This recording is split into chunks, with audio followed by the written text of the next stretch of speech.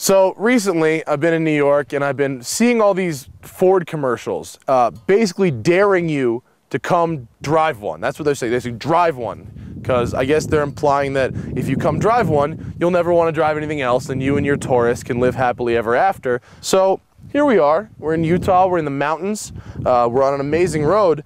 And if you thought that I would come this far to drive the new Taurus, you are dead wrong. So that's why we brought this GT500KR, king of the road, 540 horsepower, supercharged V8, serial number 7. It's a nice blue color, big brakes, short shifter, loud exhaust, and we're gonna go beat the crap out of it.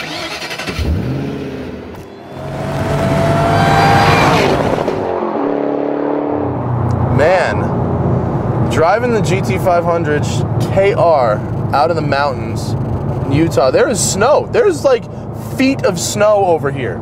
I'm not kidding. Like, this is, we're almost in May and there is like multiple feet of snow in some part of this mountain. And I'm hammering a rear-wheel drive car around some really sharp turns. I've done dumber things than this in a car before. I like it though. It's really it absorbs the bumps in the road pretty well.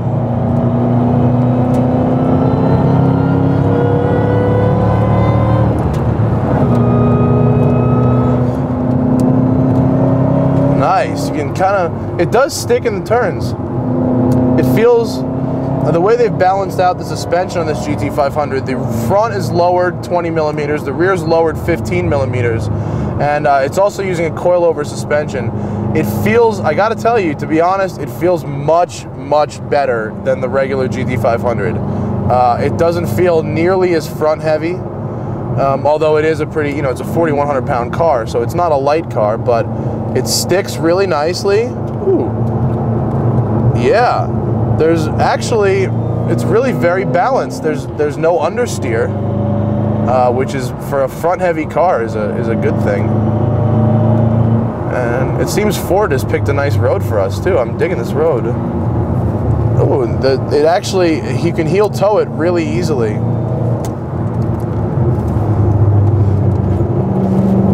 This is a good road. I love the shifter, with the exception of almost missing fifth and putting it into reverse. There we go. Light them up. Then I can hang it out a little.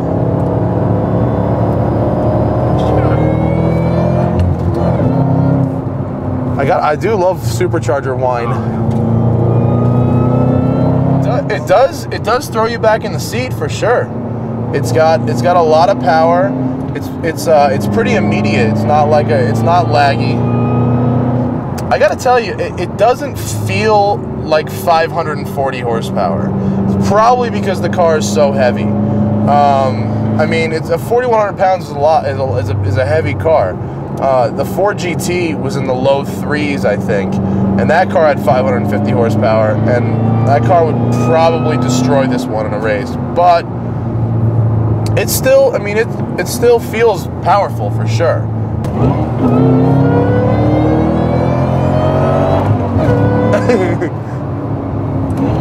Ooh. Oh, shit. Yeah. I hope that, oh my God, this is a nutso turn. They got a carousel here. What? That turn is unbelievable. We absolutely have, whoa. Oh my God, dude. Don't kill me.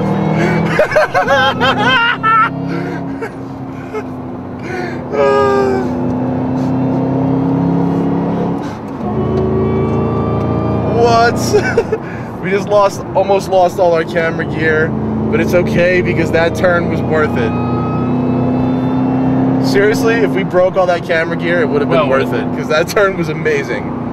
That may be the best turn I've ever seen on a public road. No kidding.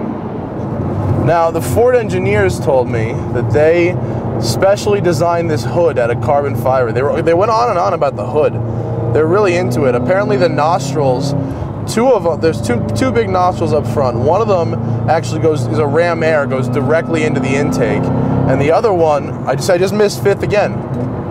And the other one acts as a Venturi system to suction out engine heat.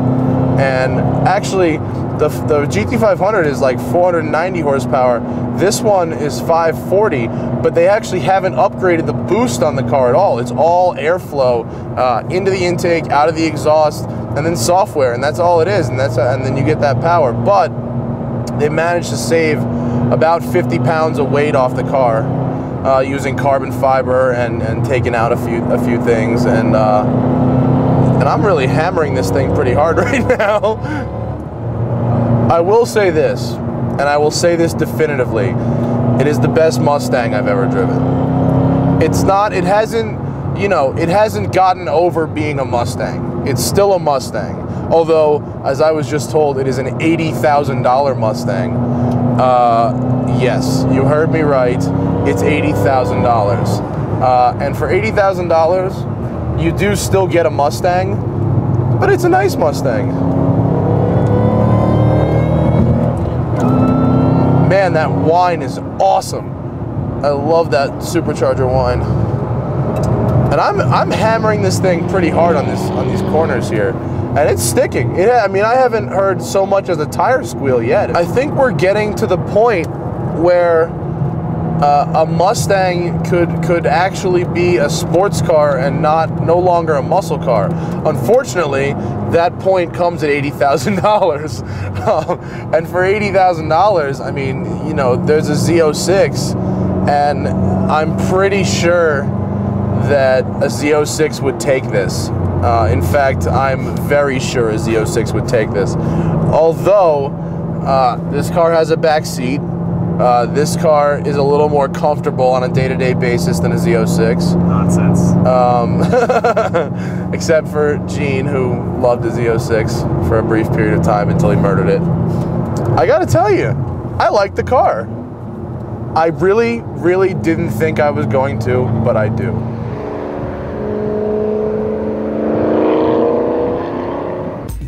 On the next Garage 419.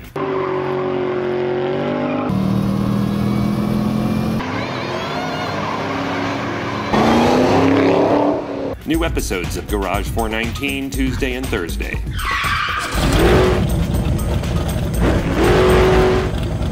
So the other day I was driving down the 405 and I saw a car. It was a yellow car and it totally cut me off, and that really pissed me off because usually when I drive down,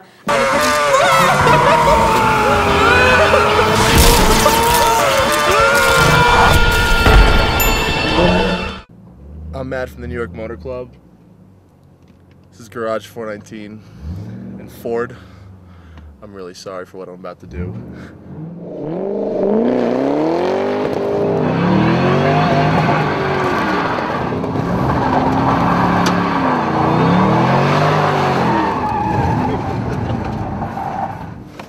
It's not bad.